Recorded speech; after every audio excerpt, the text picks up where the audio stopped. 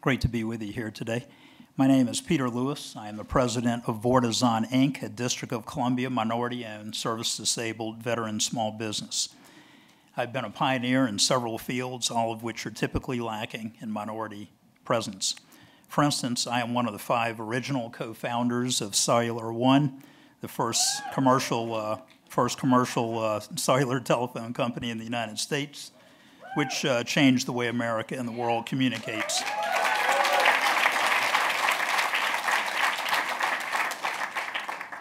I was the only minority owner of Cellular One and one of the few African-American companies owning major city systems in the cellular industry overall.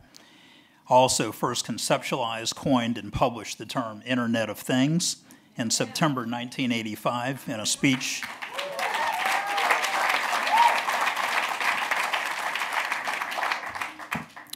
to the 15th legislative weekend of the Congressional Black Caucus Foundation in Washington, D.C.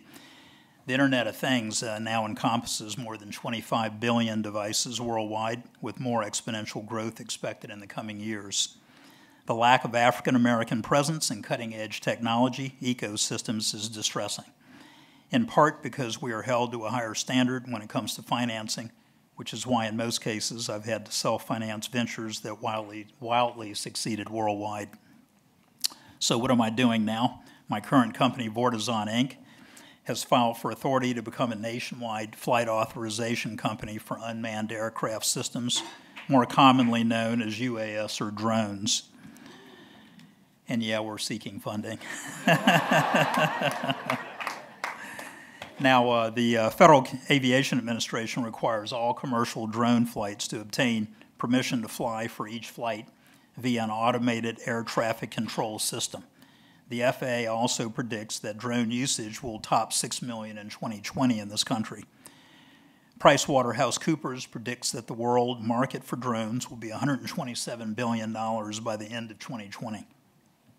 And Deloitte recently stated, quote, "By handling the core functionality of the spectrum, air traffic controllers for drones have the opportunity to capture the largest revenue share in the UAS drone industry."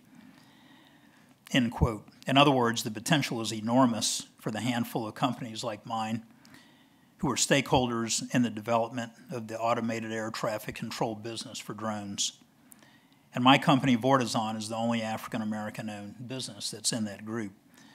Vortizon, through its nationwide UAS traffic management channel partner program, will be fostering new revenue opportunities for African-American companies. I want to help increase the African-American presence in American technology ecosystems.